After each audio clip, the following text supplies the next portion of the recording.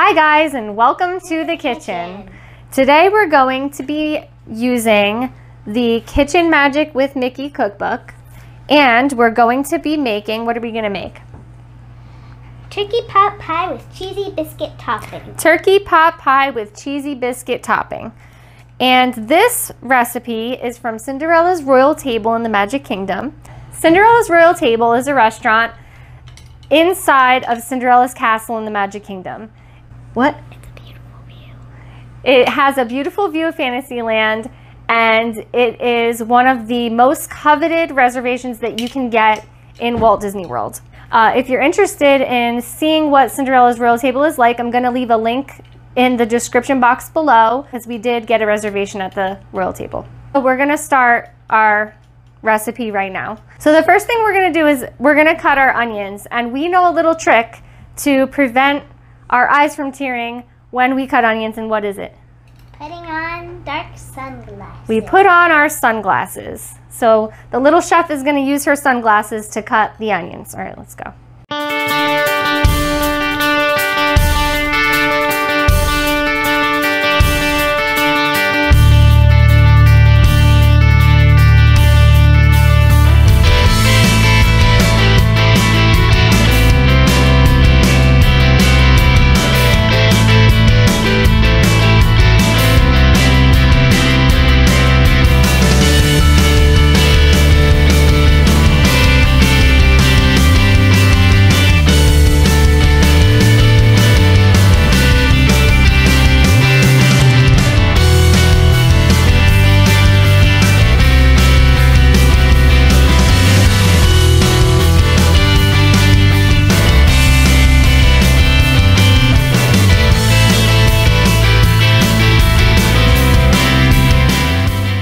So the first thing we're going to do is we are going to heat up the oil in the skillet.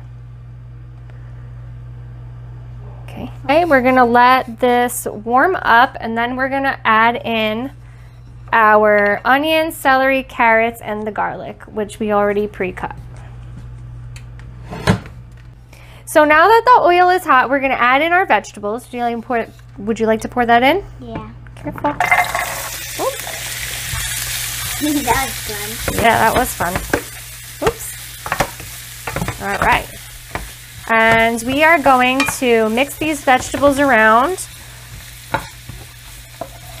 for about 8 minutes until they're soft and the onions are translucent. So I'm going to actually set my oven timer so that it's an exact 8 minutes.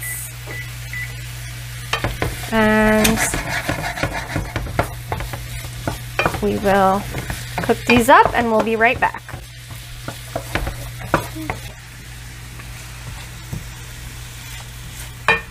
Easy, don't let them out of the pan.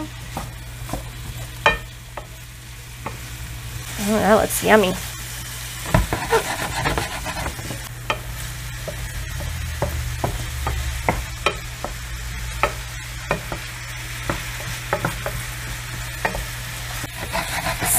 So we've actually used quite a bit of recipes from this cookbook, and every recipe that we've tried so far has been really delicious. The thing that I love about the recipes is that they're never a hit or miss. They just always taste good. The thing that I don't like is there are a lot of steps to the recipes, but I guess if you want to eat something that tastes good, you have to put a little work into it. The thing that's really fun about using a Disney cookbook is that you can kind of bring the magic home. All of the recipes in this book are recipes that they use in the parks, and some of them are from Disney World, and some of them are from Disneyland, some are from the cruise line. You can basically have a little day of Disney food at home, and for Disney fans like us, that is something that's really fun, and we look forward to doing things like this. Yes, we are. So now that our vegetables are soft and the onion is translucent, we're going to add in some rice flour, and then we're going to cook it for a few more minutes. Would you like to add in the rice flour? Just be careful of your hands by the pan as it's hot. You can sprinkle all around. Okay. And we're going to mix it up.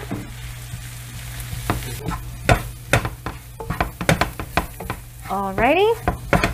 We're gonna cook this for 2 minutes.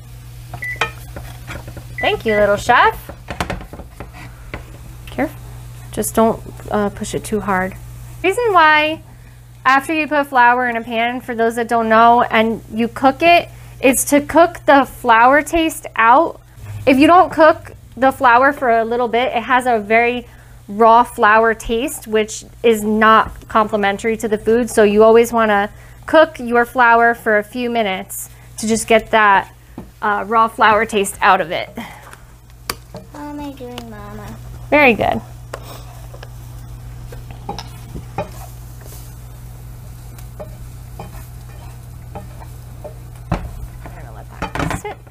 And we are going to now,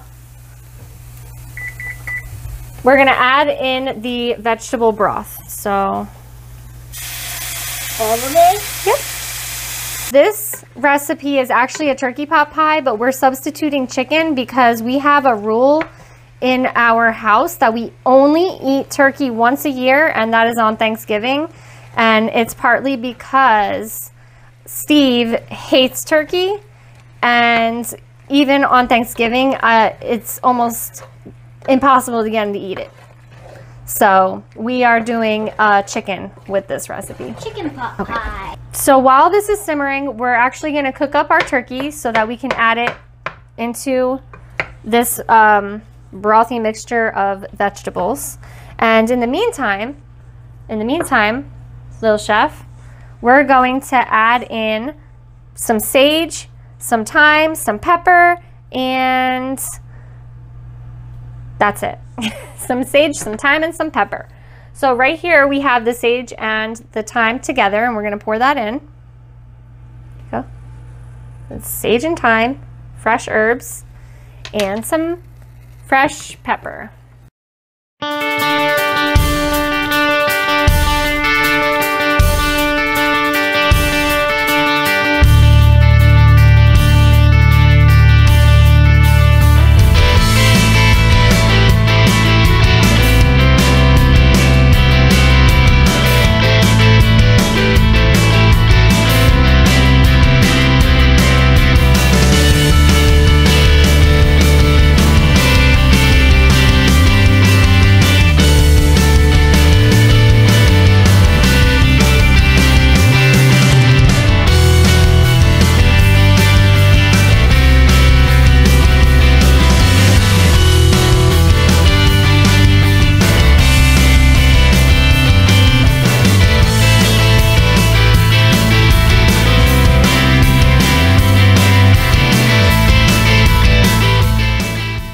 So this pot pie uses a gluten-free crust that goes on the top of the pie. We're using rice flour, baking powder, and baking soda. And we're going to put it in our handy dandy food processor. So you're going to pour this in here.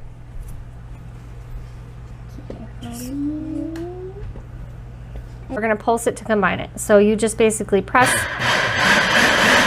So now we're going to be pulsing in the butter, the cheese, and the flour mixture that we added before. So go ahead and pulse that up. Pulsing.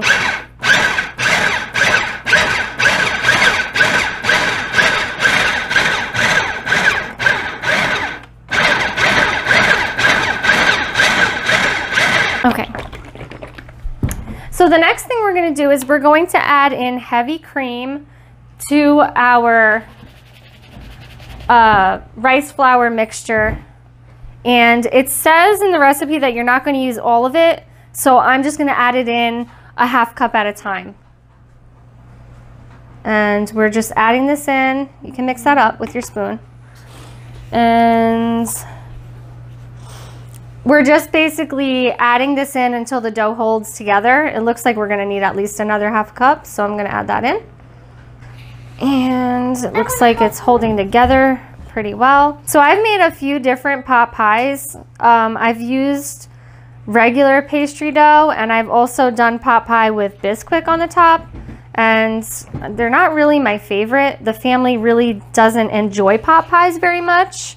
I'm hoping that this is a winner because I do like eating pot pie. but the family doesn't. And maybe if I can find a really good recipe, then we'll enjoy it more. After trying to roll this with a rolling pin, I realized that the gluten, because it's gluten-free and we're using almond flour, it is quite grainy, and it is not very easy to roll. So what I'm gonna do, instead of rolling this with a rolling pin, is I'm going to separate this into sections, because this recipe, you can make one big pot pie or you can make 6 individual pies.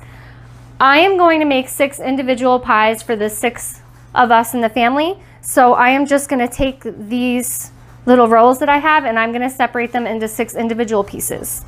So now that I have them divided into 6 pieces, I am just going to flatten them out with my hand instead of using the rolling pin. Wait. Watch out. Trying my best. Do you want to finish this up? Yeah. Okay. So we will do this. Alrighty, so while the little chef finishes flattening out the dough for the top of our pies, Soup thingy. I'm going to divide the turkey mixture between these 6 individual oven-safe pans. And I'm going to do it with a ladle. I'm just going to ladle 1 scoop at a time. And then I'm going to keep filling it up in that way. Oh, wow, these are going to look delicious. They look delicious. As you can see, each pie is going to be very hearty. There is a lot of meat and veggies in here, and it's definitely going to be filling for us to eat these. Wow, it looks delicious. And it smells really good too. So now that we have everything divided evenly as possible, we are going to add the gluten-free crust to the top of these. And we're just going to do our best because some of them are a little bit big, but we're just going to push it down on top. Okay. I can't wait. Did you want to try doing some of this, or you want me to do it? I want to try. All right, so if it's too big, you're just going to squeeze the sides down, okay? Not too hard. Not too hard because it'll push all the juice out. All right, little chef, go ahead and put it on there. Ooh. Okay. Next. This one was the perfect size. It looks great. This one looks a little very small. So this recipe is actually on the children's menu of Cinderella's Royal Table. And the thing that I love about visiting Disney is that they are so accommodating to food allergies. If you do have children with food allergies like we do, you go to any restaurant and they will send the chef to the table to talk to you if you have any concerns about food allergies, what you can order, what you shouldn't order, what you should stay away from. They explain to you how they keep things separate in the kitchen, and you just feel very at ease about the food that you're feeding to your children. It's just nice to go somewhere that you feel that they really do care about your family. So now that we have everything set, we're gonna pop these in the oven for 24 minutes, and then we will take them out and give them a taste and let you know what we think. So we've just taken our pot pies out of the oven and they look delicious. What do you think? That's really, really, really, really, really, really, really good. They look really good. I think that these came out really great. So we are going to do a taste test, and then we'll talk about what we think about the food and the recipe in general. So I'm gonna taste the bread first. Careful. Hey, look, I think I got some of the... You gonna go?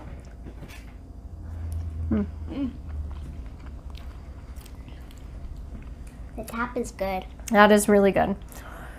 So this is the first time that I'm trying a gluten-free crust. I have to say that it's really very tasty. It has cheese in it, so I do taste the cheese in there.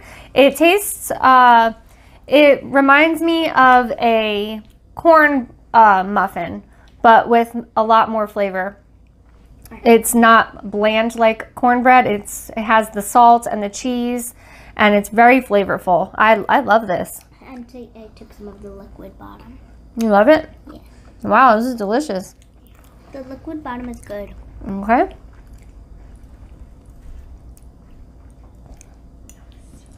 I have to let this cool down. But, wow. Let me try it. Did you try any of the chicken? I haven't gotten to taste the chicken. I'm gonna pull out a piece of chicken from the bottom at least. Can you get a piece of chicken? There was a lot of chicken in there. You gotta dig out a piece. Fish. Oh no, don't put it in your mouth. Just blow it. Okay. The chicken's good.